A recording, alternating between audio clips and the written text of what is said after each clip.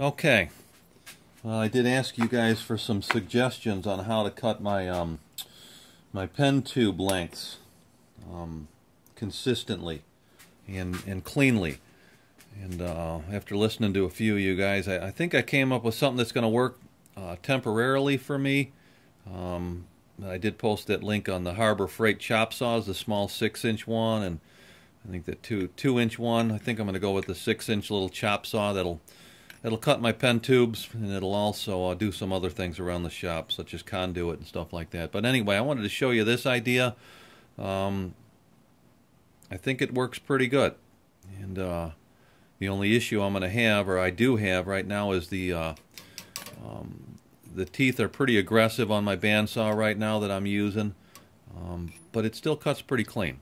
Anyway, what I do is I got a chunk of maple, and the tubes that I was cutting were for the bolt action, and that's a 3/8 hole that I drilled in there. And then I measured from here to here, which is the length of my tube. It's about 2 inches.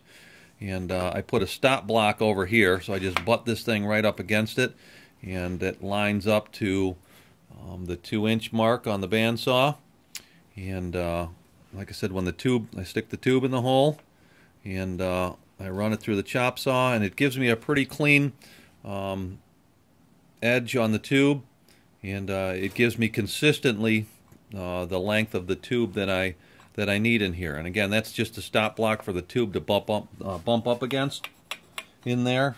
And so I just set it in, I run it through, cut it, I jam that other one out with this, and I just keep going. And it seems to work pretty good. I hope you like the idea. Maybe you can add on to it or modify it any way you want. Talk to you later.